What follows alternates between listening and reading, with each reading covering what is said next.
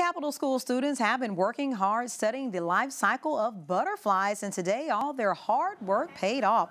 Students raised butterflies up from the larval stage, watching their insect companions eat and grow, disappear into cocoons, and finally emerge as butterflies. To celebrate their successful hatchlings, they released their butterflies today at Capitol Park.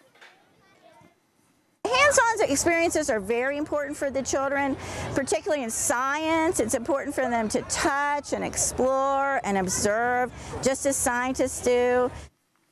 The experiment was part of the students' science-based curriculum.